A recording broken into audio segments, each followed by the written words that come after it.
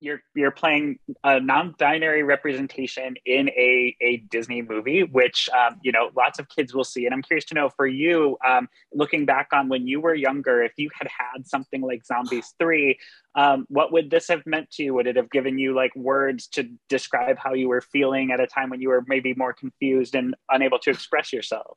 Oh, literally such a good question. I mean, I think like I'm a strong believer in that, like sometimes you just don't even know what you could feel until you see something of it, whether it's in personal life or media. I mean, media is a great medium for that.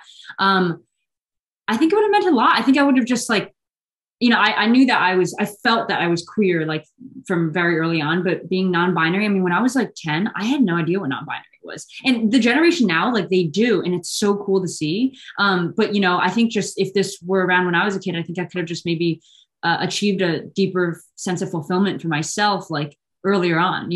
I would have been Googling all over. I would have been like, what was that? And it would have been, I think, like such a good wormhole to go down for myself. Yeah, good question. Yeah, and I loved your Instagram post about the doll that's coming out Oh my for gosh, your yes. character as well. No, it's super iconic. Yeah. Um,